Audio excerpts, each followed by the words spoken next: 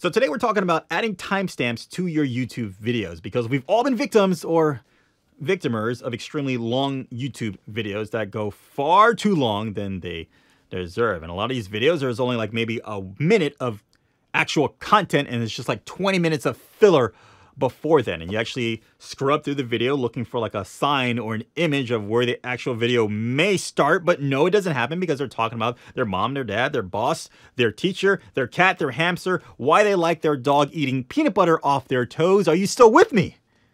Good job. Up next.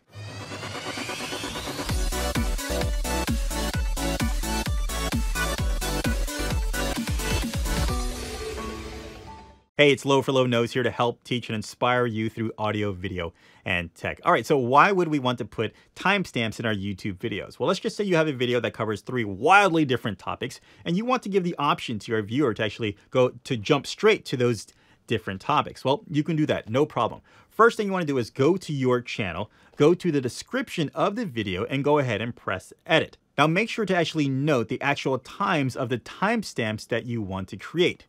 Now, once you have these times, go into the description of your video and place those noted number times within your description. Feel free to leave a description before or after each timestamp, and the timestamp consists of the minute, the colon, and the second mark. Now, you can either leave it on top or somewhere near the top, just to give a good reference to your viewers of where the time is going to take them to. Also, it might be a good idea to leave a little graphic within the video letting them know that there are timestamps available down below. Once you do that, go ahead and press save, and your numbers will now turn into hyperlinks or your YouTube timestamps. Now, as a viewer, you can actually leave your own timestamp as a comment. Go ahead, make a note within the video of the timestamp that you want to create.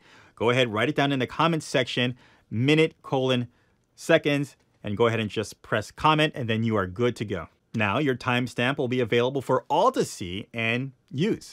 Now, here's a really cool feature of the timestamp. YouTube loves videos that gets high engagement, and high engagement will actually increase the rank of your video so it can be suggested more and get more views and all that stuff. Well, by creating the timestamps and using them, it actually dramatically increases the engagement of your videos. Now, I've actually heard that using the timestamps will actually double your views. When they originally click on the video, that's one view, and they click on this timestamp, that'll actually count as a second view, potentially doubling the views of your video, and of course increasing the ranking of your video. Now, hold your horses. Just because you can potentially get double the views doesn't mean you're getting double the monetization.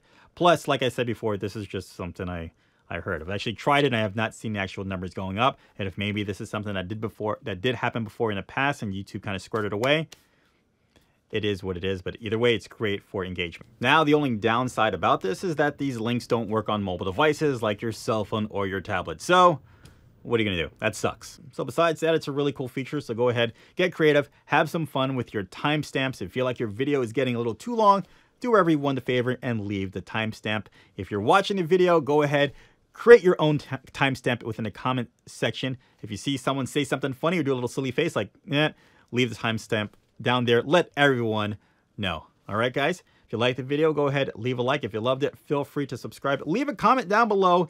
Leave some timestamps down there of any little silly, funny, or crazy face that you may catch me in. If you're a content creator yourself and you're trying to get the best video or audio for your videos, go ahead, check out the description down below. I have a list of all the gear that I like to use for my videos. So until next time, guys, I will see you in the next video. Take care. Bye-bye.